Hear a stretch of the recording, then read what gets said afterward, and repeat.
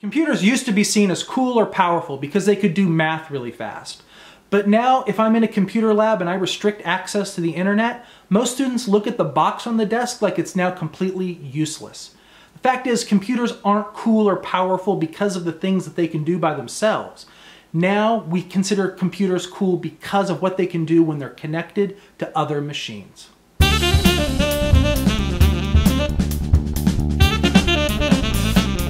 So what is a network? A network is a group of devices that are connected together, either physically through wires or wirelessly through electromagnetic waves, and they communicate using shared protocols. So a protocol is just a fancy word for a set of rules, and communication on a network has to conform to the protocols used on that network, otherwise your device isn't going to get listened to.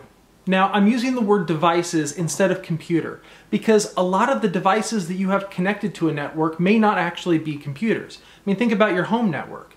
You probably have one or two computers, but you also have a printer, a smartphone, a tablet, a game console. Heck, even your thermostat may have to connect to the internet in order to do what it needs to do. The Chevy Volt is actually a vehicle that can connect to the internet from the garage so that you can tell it to start warming the seats from a smartphone app while you're still in bed. A lot of the devices in your life are going to include these embedded systems that actually require an internet connection in order to work properly. So in networking, we tend to call things that are connected to a network nodes. It's a generic term that just means that it's a point of connection on a network. If you were drawing a diagram, they'd be the little dots in the diagram that represent a generic device, some sort of machine that is connected to the network. Now, in wired networks, the rules that govern communication are called the Ethernet protocol. And nodes are actually connected together using cables called UTP cables, or unshielded twisted pair cables, for the way the wires inside the cable are sort of twisted together. But they're also sometimes called Cat6 cables, and that's just defined by the standard that sort of set up how you're supposed to construct those cables. But those standards change over time. Now Cat6A cables are becoming more prevalent, and eventually they'll go away and another standard will come about. And so people often use the general term Ethernet cable, referring back to that protocol to define the types of cables that we use to connect devices together in a wired network. Now, nodes are connected from these wires to a box called a switch. Now, a switch is just a device that has lots of ports to plug in lots of different devices. And its whole job is to remember what device is attached to what port, so that when it receives communications, it can look at the destination for that communication and send that information down the correct wire.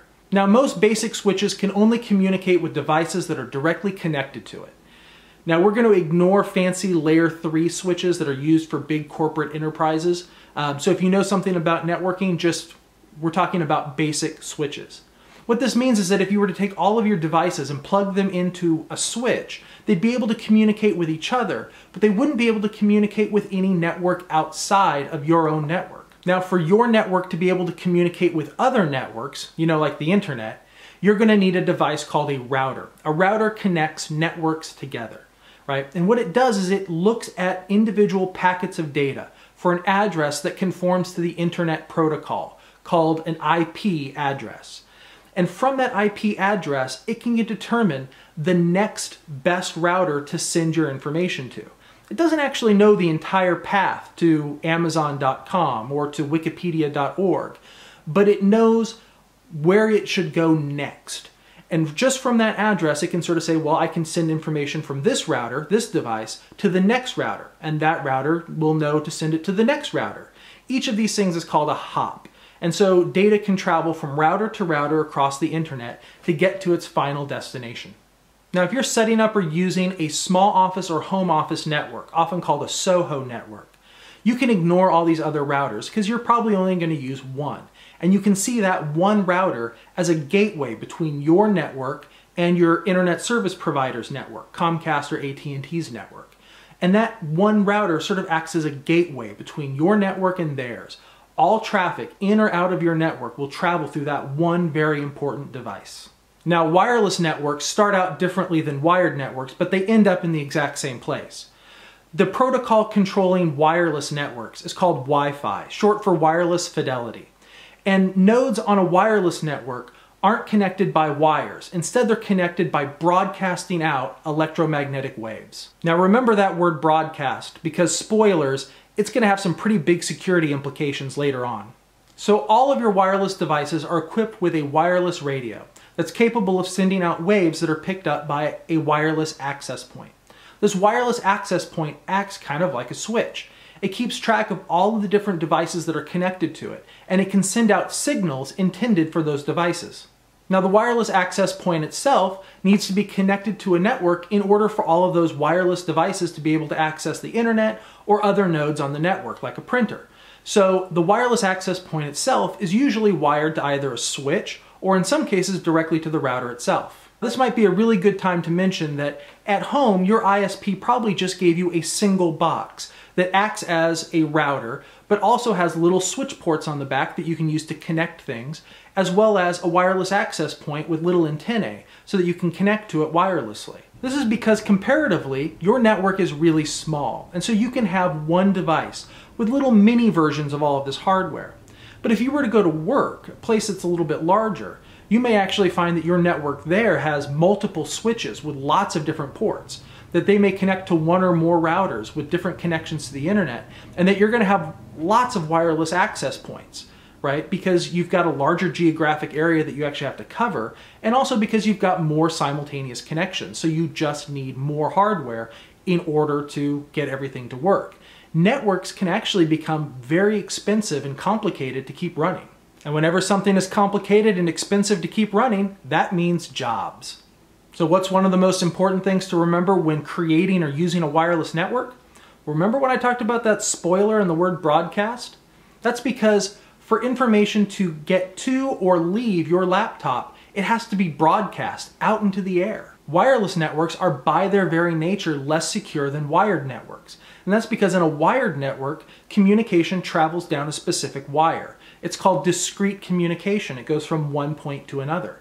But in wireless networks, because there is no discrete connection, you can't actually do it that way. You have to broadcast everything. Now, for the most part, this works because your laptop is programmed to only respond to packets that are floating through the air that are actually addressed to it.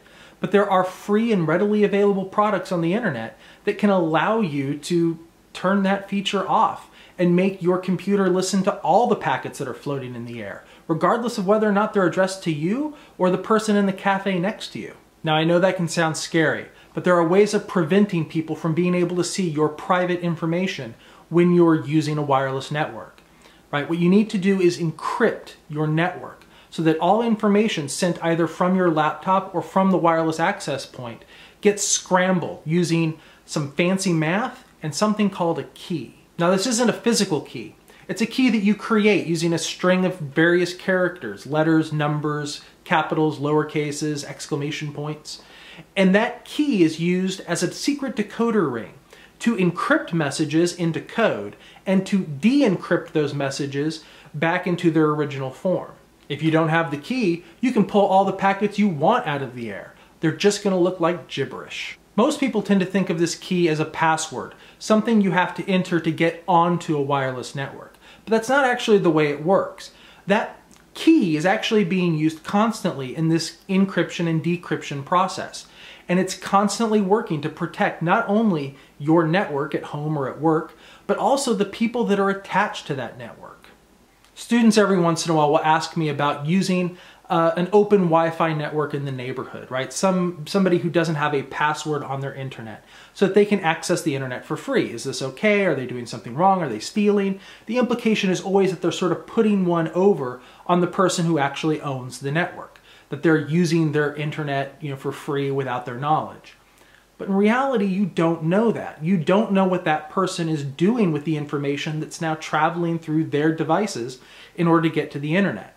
It could be that somebody is actually trying to collect your information. Remember, you're now sending personal and potentially private information across an unencrypted network through somebody else's machines to get to the internet, right? They could totally see what you're doing, gather information. And in fact, because it's unencrypted, somebody who knows how to use these tools that just happens to be attached to the same network as you could also be grabbing that information.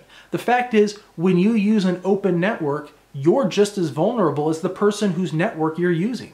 Now, in general, and maybe I'm a little bit of a worrywart here, but whenever I'm on an unencrypted network, right, one that doesn't have that password on it, I'm always a little bit apprehensive about doing anything sensitive, right? Making an online purchase, for instance.